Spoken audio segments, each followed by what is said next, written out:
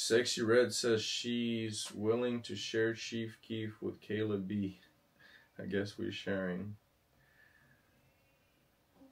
It's just she's trolling. I don't know if people don't understand she's trolling. This whole thing is like a facade. The whole thing with Chief Keef and Kayla and the whole, it brings them attention. It brings them views, money.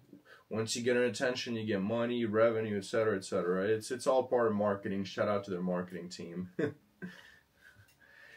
St. Louis Police Department confiscated a truck full of fireworks from local independent dealer, and I bet they gave it out right back to their own fucking cops through the back door. Thugs. I'm telling you, what did this guy do? Illegal. He bought wholesale of product and he is selling it to people. I mean, it's fireworks and it's 4th of July. It's not like he's trading guns or drugs or something, you know. It's just fire. It's not that serious. If these if these cops would find actual fentanyl in the streets or other shit, they're just running traffic stops, man. It's so sad. It's so sad.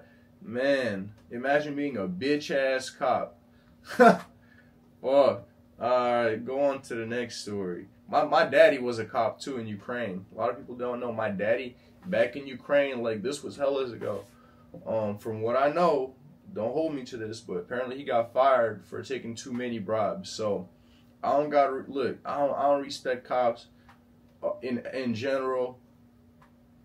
Motherfuckers is trash. Y'all are if a cop's watching this, look, maybe y'all can have some kind of reform or something, but y'all are straight garbage. Y'all are waste to society. Y'all don't do anything productive out here but arrest people with a hustle. You know, like, why would you take his fireworks? He's just trying to make a profit for his family. He had a U-Haul truck. I mean, fucking, we used to get bullied as kids in high school. I bet that's why they became fucking cops. Now they can do whatever they want without any repercussions. It's very sad, and I know a lot of people won't agree with me, you know, but fuck y'all. Yeah.